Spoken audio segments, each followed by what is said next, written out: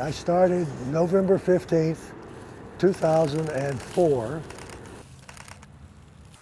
after an episode where I almost got run over by a dump truck.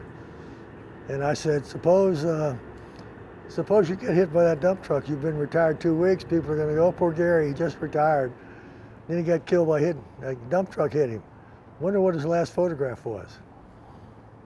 So I went home and registered my final photo, started the project the next day, and I've made a photograph every day since then.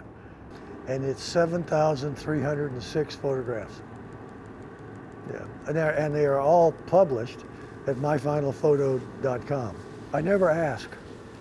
That's one of my rules. I never ask for two reasons.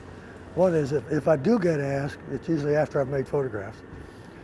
And if I do ask, it typically changes the scene of what I'm making photographs of.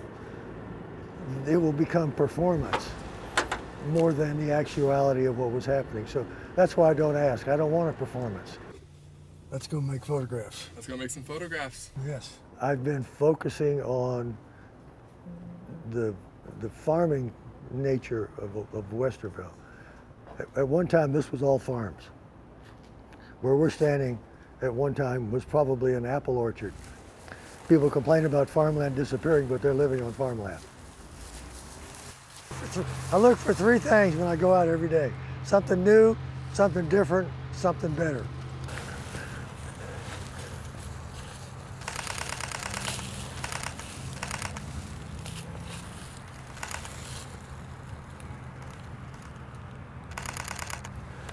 Bingo. All right, I'm done. Yeah, I can show you. You get a foreground, helps set the depth.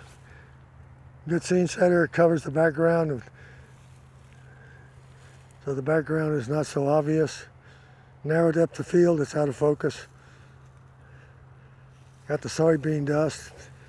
That'll take a good edit. That's a nice picture to tell the story of the day. That will probably be my final photo for the day.